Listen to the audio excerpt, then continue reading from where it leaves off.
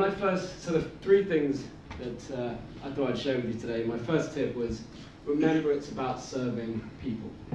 When I moved from the corporate side of the world to the private client side, a very wise senior advisor to a family in the UK said you need to have a servant's mentality, a servant's heart.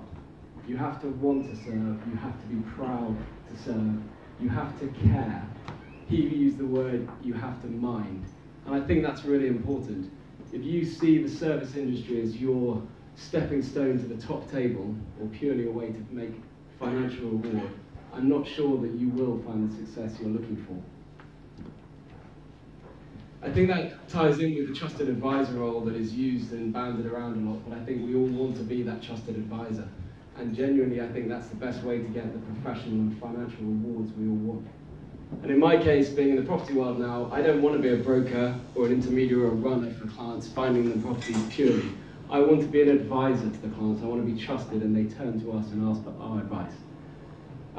In this context of serving and people, I think there's so much I could say. I'd go on for way too long, but one practical tip that I've learned is when you're on a call to a client, before you launch into anything, ask the client, is now a good moment for them? In our modern technology world, clients aren't necessarily sitting at their desk, waiting for you to call with their pen and notepad, waiting to take notes. They might be getting out of a car, having done their shopping on a busy side of the road with bags of shopping, if they had to pay for them, and a kid under one arm and a phone under the ear. And if you launch into your brilliant tax structure at that point, or ring them to tell them that your fees have slightly overrun your estimate, you're not going to get a good response. And actually, we find that if you ask that, 50% of clients almost will say, can I call you back in 20 or an hour when I'm sitting comfortably and ready to talk about what you asked? So that's one tip. The second one, I think, ties into what Arabella said about being commercial and understanding your role, our role, within the wider transaction that we may be advising on. To give you two contexts,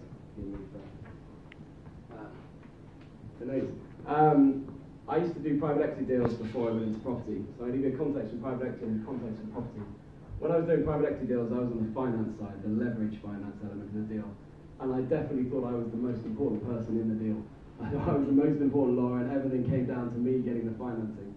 And it took me a while to realize that actually this deal had been going on a year, 18 months before I even got involved. And this private equity principal had probably been charming management and working on management and doing a deal and structuring the deal and then presenting to his investment committee. And this deal was his whole year. He'd now done the financial and some of the legal diligence, and he came to me for the financing. And actually, he had a commercial objective, which is, I want this deal to happen now. I've done all of this, I get it, I want this deal to happen. And my role was to make that deal happen, or if there was a reason it shouldn't, to be very clear about that. But my role wasn't to make myself center stage. And I think the same is in our property world now. When we're finding for a client, if it's taken 3, 6, 12 months often to find them their dream house, and we've taken Granny and the whole family, and everybody's fallen in love with this house, and we get to make an offer and we get it accepted, well then I need the lawyers, the surveyors, the private bankers, and the other professionals involved to work in that 5, 10, 15-day time frame to get the deal transacted. Because that's what the client's objective is, that's what they want, they love this house. But yes, the diligence has to be done right, and issues have to be flagged both for them, for lenders, and for future liquidity. And I think that if you can deliver the commercial alongside the technical excellence, which to be honest for us is all something we take for granted amongst the peers we work with, if you can deliver with your technical excellence the commercial objective the client wants, that's when I think you add value. Otherwise, I think you're just a cost to the client. And my final and third one, I'm probably overrunning my 5 minutes, was I was split between two. One is I wanted to say, be confident in what you do, because clients want confident advisors over the table. But be humble too, because I've never met anybody who succeeded who hasn't been honest and said there was a bit of luck along the way. But actually what I wanted to share with you is something I think is very important and something I learned quite late in my career, and that is to find balance in everything that you do. And I learned this from a very brilliant lawyer who I had the privilege to work with, who was one of the city's most respected corporate lawyers. He was fiercely hardworking. One rumored story is that when a young associate approached him to take the weekend off to go to a wedding, he asked the junior lawyers, did they have a speaking role?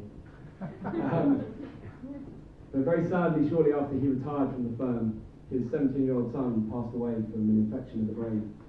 And that partner, now a consultant at the firm, spent the next few years doing an incredible speech talk to students all around the UK at universities about law and what a brilliant career it was. And it was a very incredible, inspirational talk, very honest, about doing deals at 3 in the morning, and I think he's built a generation of lawyers from it. And I went to one of these talks because people said, you must go, it's incredible, it's inspirational. And I went to one of the talks, and there were 200 students, and he gave his inspirational talk, and it was amazing to listen to. And I felt very proud to be a lawyer, especially in the firm which he had led for so long.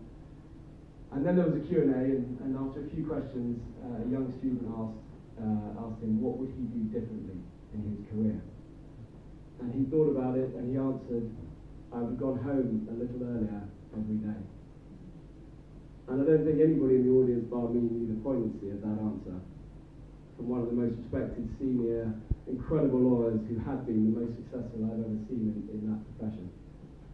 And I think it had a profound impact on me and how I try to do my business. I know that we live in a 24/7 tech world, and private clients now require our services outside of the old-fashioned norms of business hours. But I think if we're to be truly successful in what we do, it's vital that we find that balance in everything that we do. I want to wish you all, I wish you every success and a lot of fun along the way, and thank you for the chance to talk tonight.